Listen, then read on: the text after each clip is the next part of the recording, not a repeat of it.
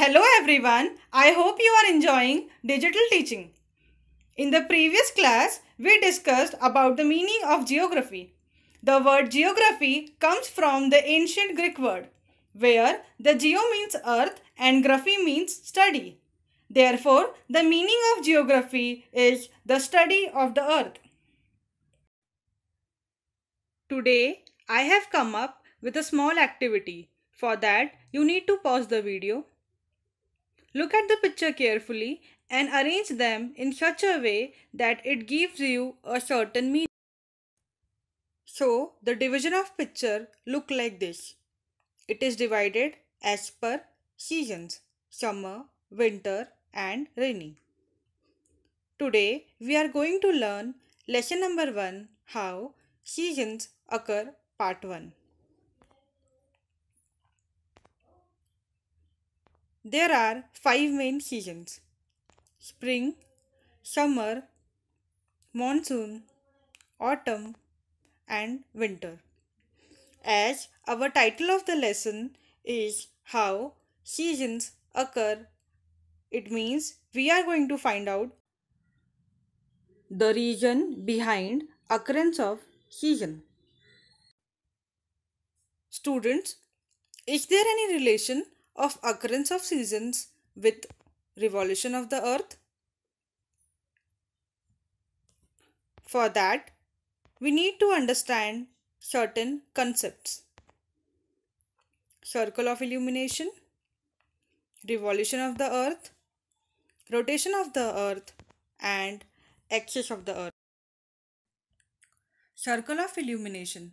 Circle of illumination is the division between the day and night over the earth. As you can see in the picture, the orange line over the earth denotes earth axis.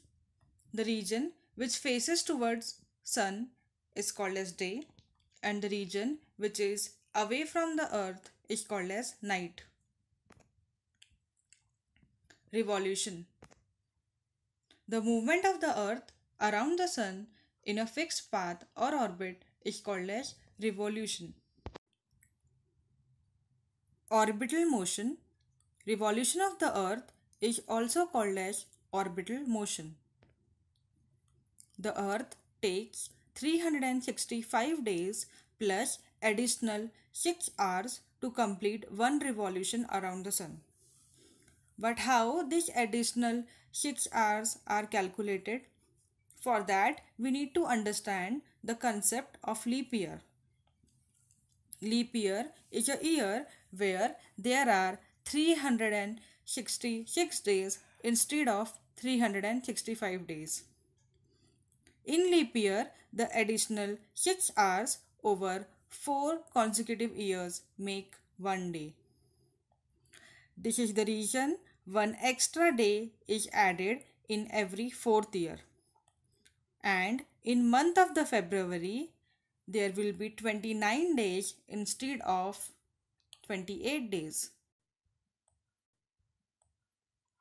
How to identify leap year? There are some years given on your screen. Can you identify leap years among these? Year which can be divisible by 4 is a leap year. For example, let's take 1994. If we are going to divide it by 4, it is not exactly divisible by 4. Therefore, it is not a leap year. 2020, if it is divided by 4, then it is fully divisible. Therefore, 2020 is a leap year. Orbit. It is a path on which the earth revolves around the sun. Students, can you tell what is the shape of the orbit? The shape of the orbit is elliptical, not circular.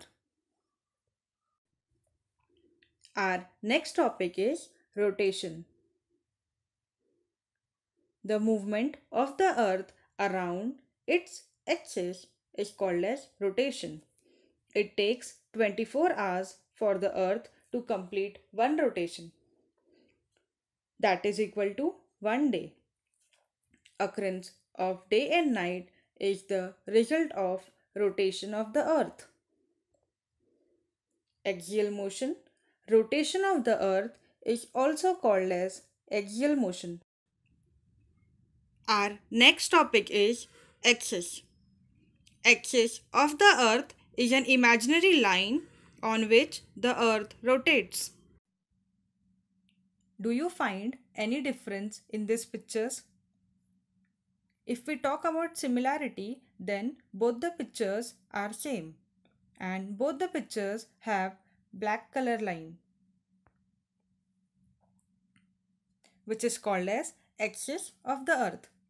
When we talk about differences, then the axis of the earth is straight in the first picture, and in the second picture the axis of the earth is slightly tilted or inclined. In reality, the axis of the earth is tilted to 23.5 degree. Students, you can see two pictures on your screen. In the first picture, the axis of the earth is straight. As a result, there will be equal distribution of sunlight on the earth. But in reality, this situation doesn't exist. In the second picture, you can see the axis of the earth is slightly tilted. As a result, there will be unequal distribution of sunlight. The regions which are close to equator are called as equatorial regions. In this region, there will be maximum sun rays as sun rays are perpendicular on equator. Therefore, the climate will be hot. Apart from this, if you will see the Arctic Circle to North Pole and from Antarctic Circle to South Pole, these are the regions which are very cold because in these regions the sun rays reach in a slanting direction. Due to tilted axis of the earth, there is unequal distribution of sunlight on the earth, because of which the place which are located at different latitudes will have different temperature and climate. Students, let's summarize what we have learned. Today we have seen revolution of the earth, leap year, rotation of the earth, circle of illumination and axis of the earth. In the next class, we will discuss about two important topics, equinox and solstice.